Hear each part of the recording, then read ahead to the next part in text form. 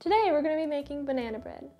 So this recipe is one of our family favorites. We've been looking for one for a really long time, but most of the recipes that we convert actually end up pretty not tasty, pretty flavorless and dry or too wet. So this recipe that we found and converted actually tastes really good. And our friends, they tried it and they're not nutritarian and they actually really loved it. So now you want to mix your dry ingredients in this bowl. So we have the oat flour, the cinnamon, baking soda, and baking powder. And you just want to stir that up evenly. Now for the wet ingredients. You want to mix the chopped dates in with the bananas. So you want to mix it in really good with a spoon.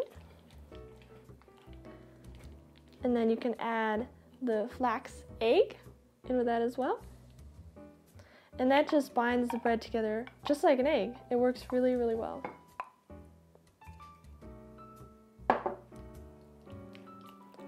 So just mix that really good.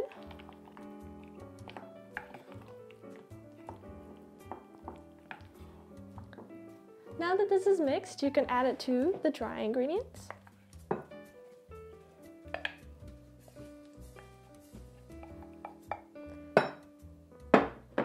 And stir that evenly as well.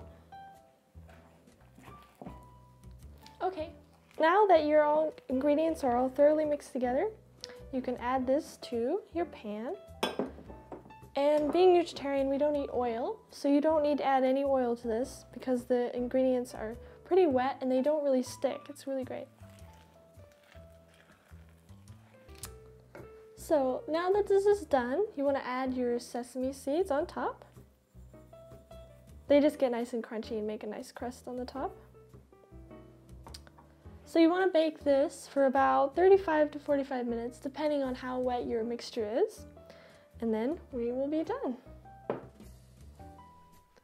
Okay, so here is our finished bread, and it cooked really nicely for 30 minutes.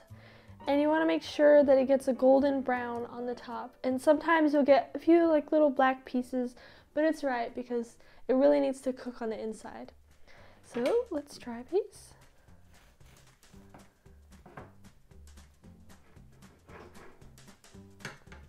There we go.